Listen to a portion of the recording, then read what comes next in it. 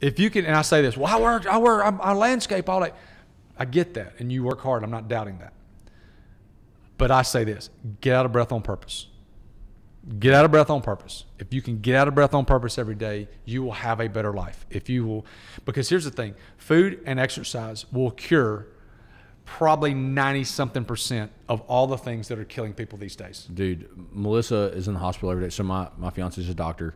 She's in the hospital every day, and she comes home and she like listen. If I'm not at the gym one day, like I get like kind of shamed. You know, it's like a pressure. Like you didn't exercise. You didn't get out of breath today. Yeah, you know, exactly. That's her, and you can't make it 2 days. Well, she sees all the bad. She sees the effect, and she tells me all the time. She's like, you know, these people wouldn't have.